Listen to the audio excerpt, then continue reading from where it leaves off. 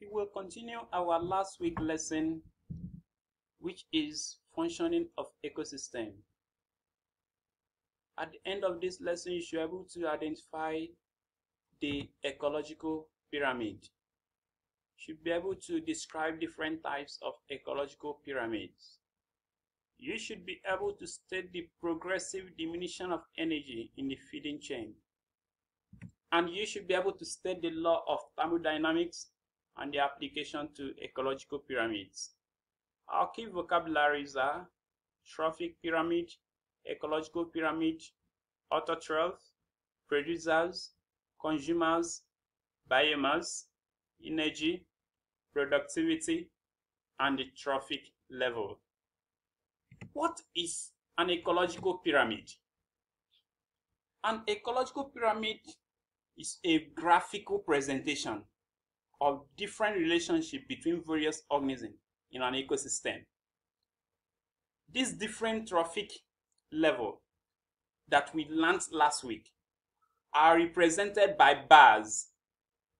That form the pyramid. They are now represented by bars that form the pyramid.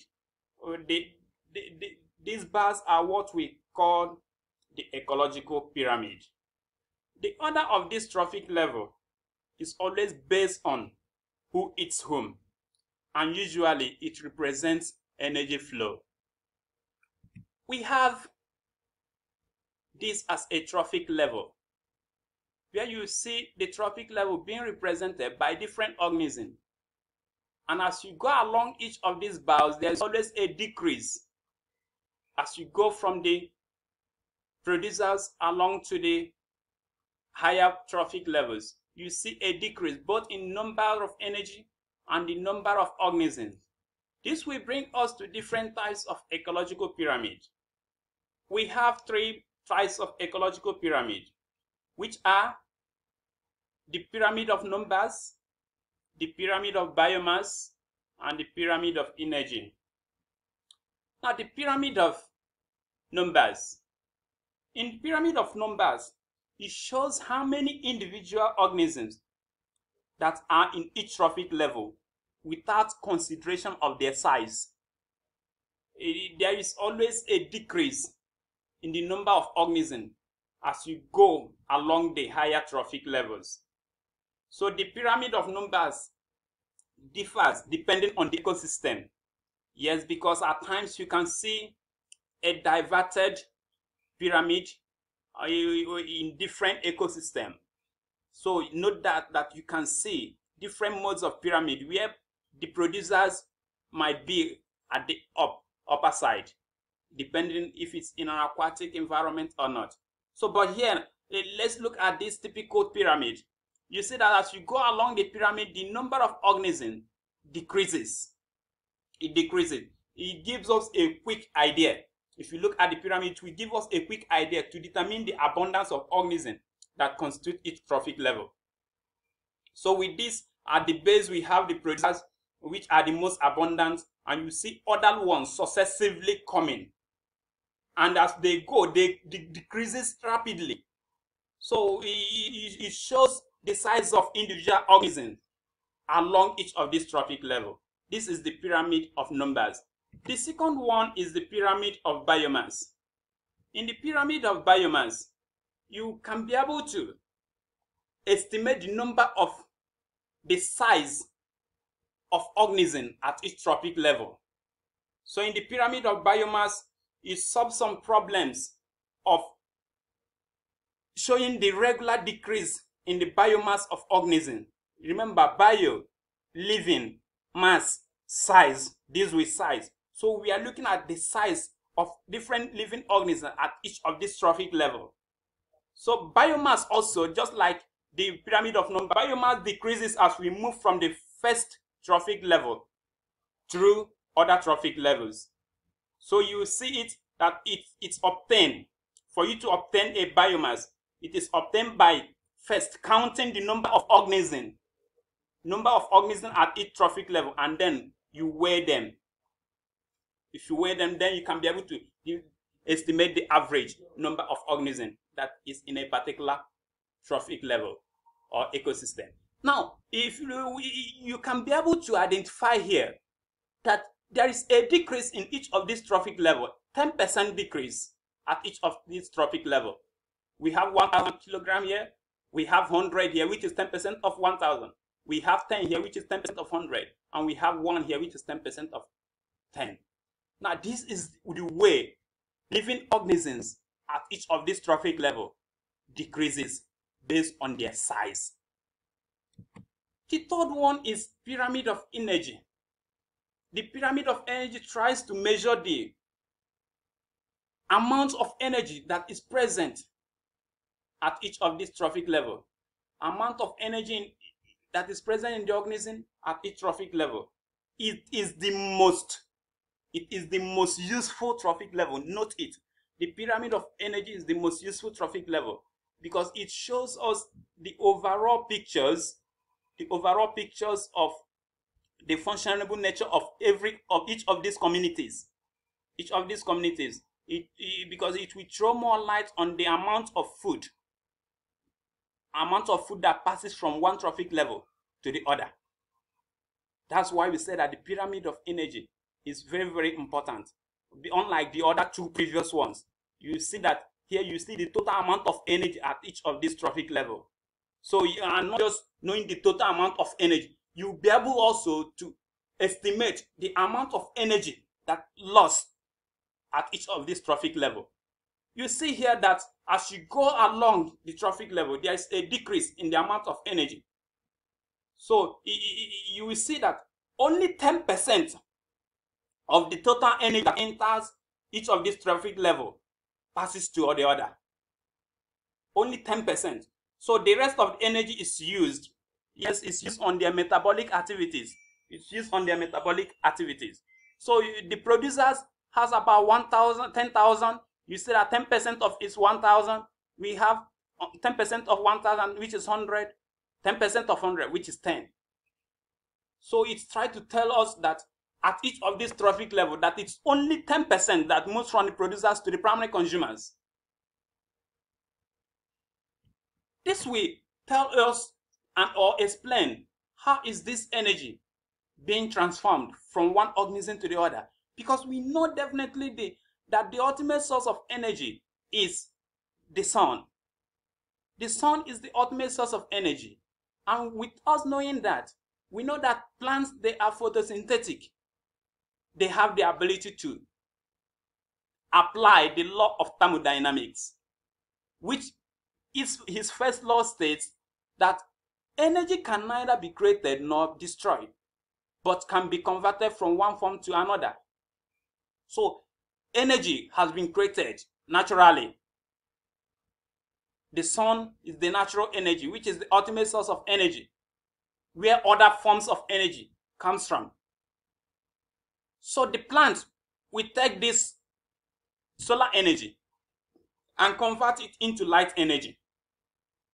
They will trap the sun and convert it into chemical energy. They will convert the light energy into chemical energy.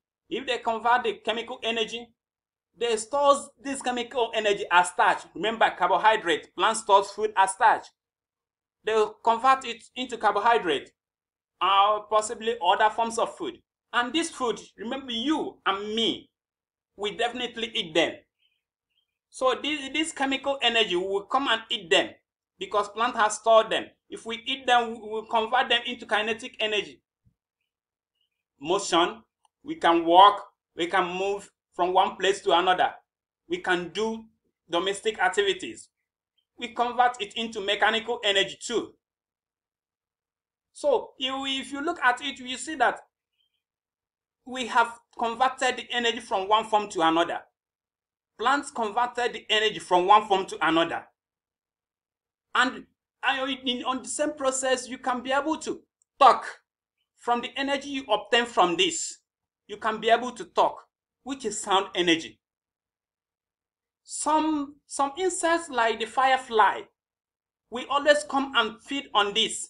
If they feed on this, what will they do? They will also produce a light energy.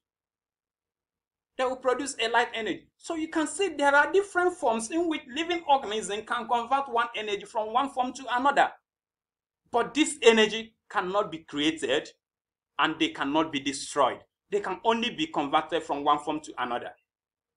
Now, the second law of thermodynamics states that during the conversion of energy, that some proportion of it is converted to heat energy, which is no longer biologically useful.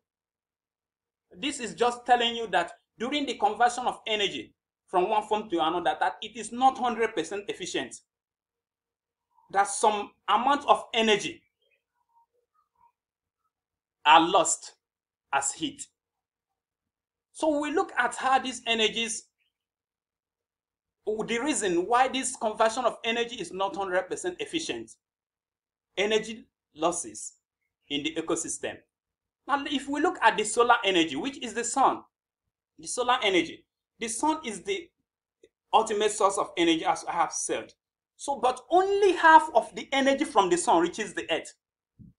If 50% of energy from the sun reaches the earth. So here are the other ones. The half is always either is being reflected back to this to the space or absorbed by the atmosphere.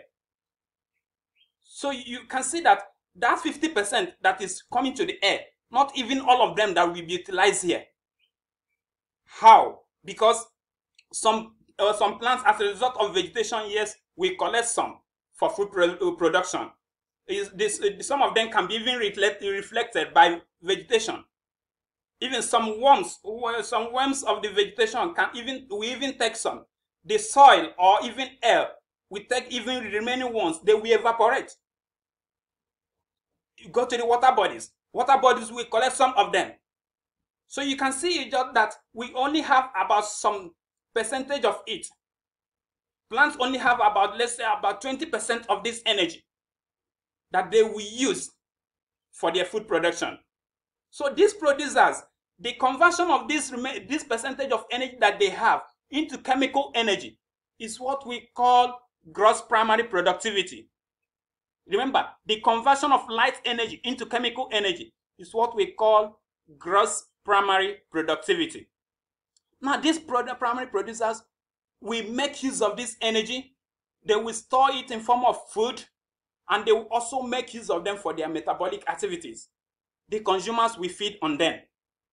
They will feed on them on the net production, primary production.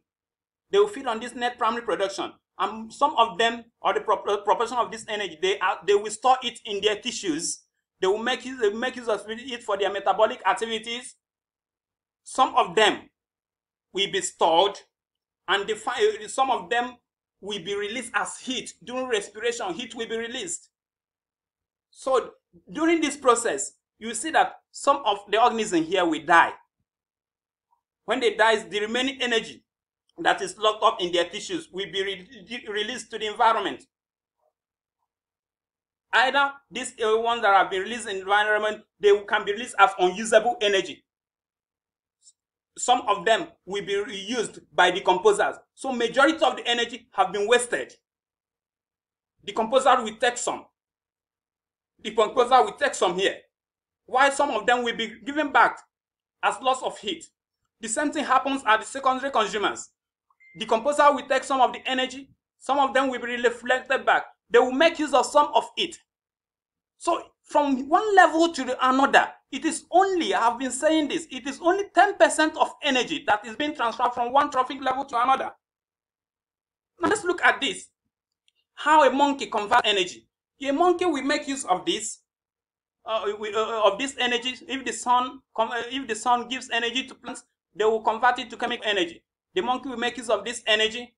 After making use of this energy, or this chemical energy, the monkey will, using its muscles, it will convert the chemical energy into the chemical energy, whereby it can be able to do some work. The monkey will convert the mechanical energy into kinetic energy, motion. So during this process, you see conversion of energy, and at each of these steps, energy is released because metabolic activities will take some energies as a result of heat. So some amount of energy are being released as heat. Conversion of energy is not 100% effective.